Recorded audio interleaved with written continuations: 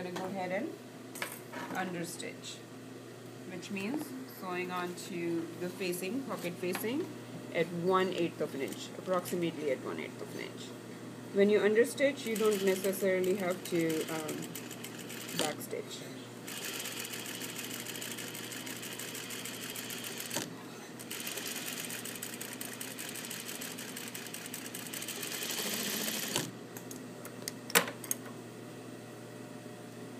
The next step for us is to, when we fold it, we're going to make sure that the seam is pulled to the back side. And if you have understitched it correctly, that's how it is going to sit normally, naturally. I'm going to press this.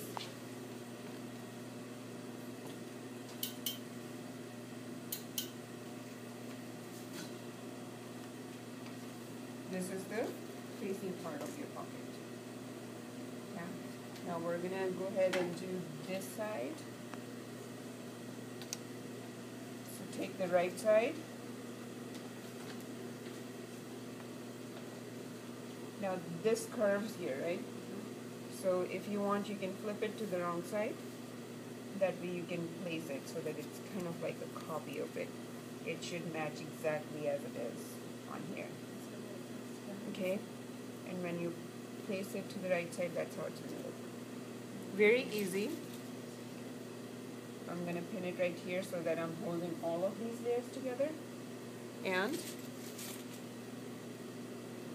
I'm going to pin here, here. I'm not sewing on this. I'm just holding this in place. And this notch should line up to this folded edge. There's a notch here on this piece. This folded edge should line up to that notch. Okay, so that's when you know that it's placed correctly. If you need to go back and adjust a little bit, that's fine. You can go ahead and do that.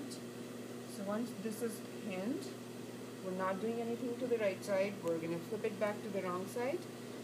And I'm going to go ahead and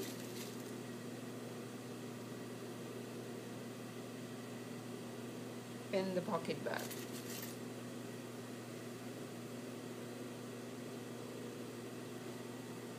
Okay. Now I'm going to sew the pocket back first. You can do that at 1/2 inch seam allowance.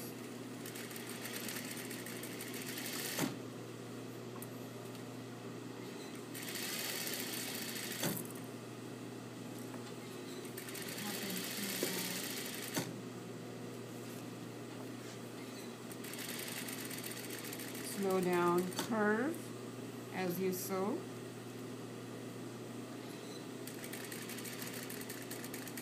Keep your edge to the 1/2 inch mark.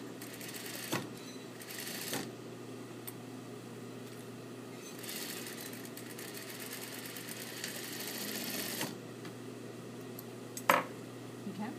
Now I'm going to go ahead and overlock this edge. Okay.